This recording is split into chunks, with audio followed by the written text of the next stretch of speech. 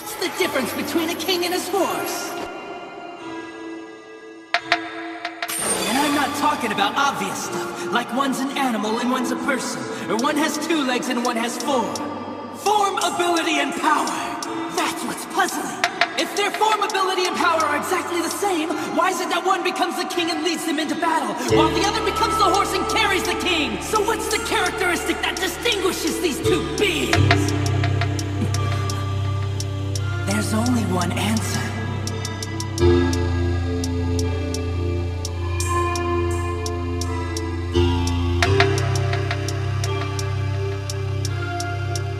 Instinct!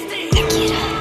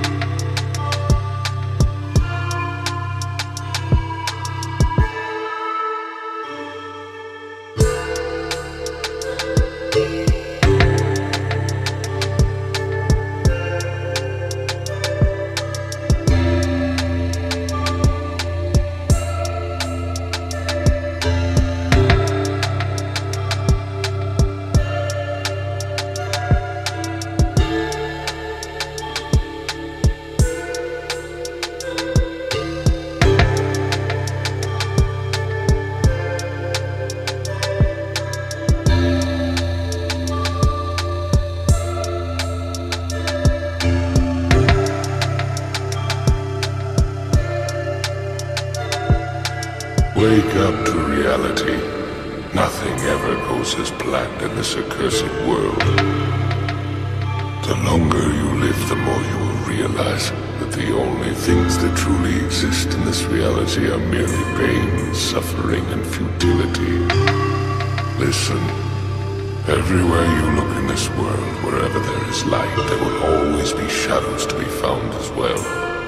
As long as there is a concept of victors, the vanquished will also exist.